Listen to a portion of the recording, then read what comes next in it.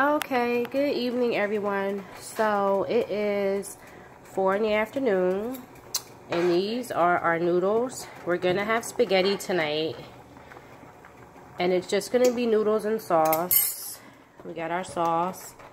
Make sure you keep a lid on your sauce because as you can see it's like bubbling and splatting and popping all over the place.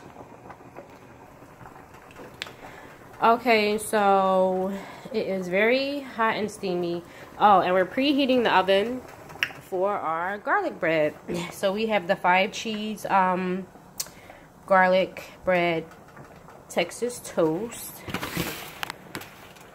And everyone's gonna get 2 slices because there's 8 of us. Well, there's 4 of us and there's 8 slices. You know what I mean.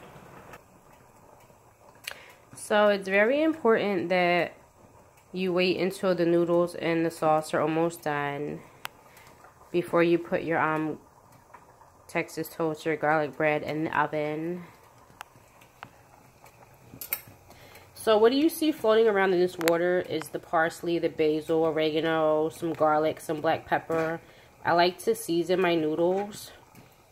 And then you can see these are beads of oil. The extra virgin olive oil so that the noodles don't stick and they have a little bit of flavor and seasoning.